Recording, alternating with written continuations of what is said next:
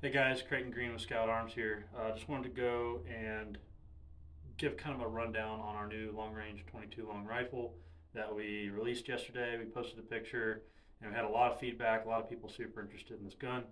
And so I just wanted to go from muzzle to buttstock, give you like a nomenclature and breakdown of what all is included here with this. So this is a 22 long rifle that Grey Birch Manufacturing and Scout has kind of come together and built out. So on the front of this, we've got a Q Erector 22 long rifle suppressor. This one's pretty cool because you can actually adjust the length that you want. Each baffle is threaded, so you can make it as short or as long as you want. This is a 12.5-inch 416 stainless carbon fiber wrap barrel. It's a 1 in 16 twist, extremely accurate even with the 12.5-inch. The forend is a 12-inch forend. It's also available in 9. It's also available in a 16-inch as well. This is M-LOK. It is outfitted with a 1.5-inch Arca rail on the bottom that you can clamp into your tripod, and also has QD attachment points for your sling. The receiver is a billet aluminum receiver. This one's Cerakoted, and it has a 20 MOA built-in base, which is really cool. Not a lot of 22s offer that.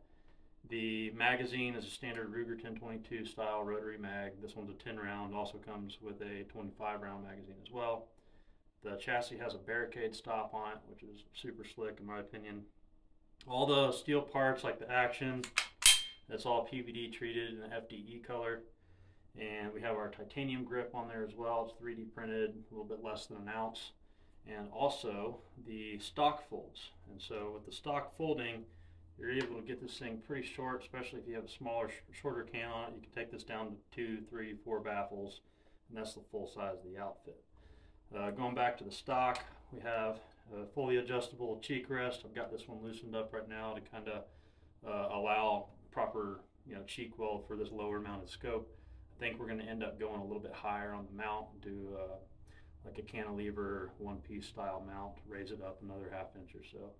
But with that, you're able to fully adjust your cheek weld and lock it down where you want it.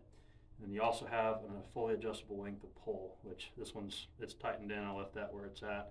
And so they're actually super stable. When you clamp these down, they don't go like hardly anywhere at all. So the locking mechanism on the stock is extremely tight. So when it locks in, it is very, very positive. There is no wiggle, no nothing on that. This rifle is outfitted with a Nightforce NX8 1-to-8 power in mil-radian. So for everybody that was asking questions, hopefully I covered everything for you. And yeah, if you have any other questions, just let us know.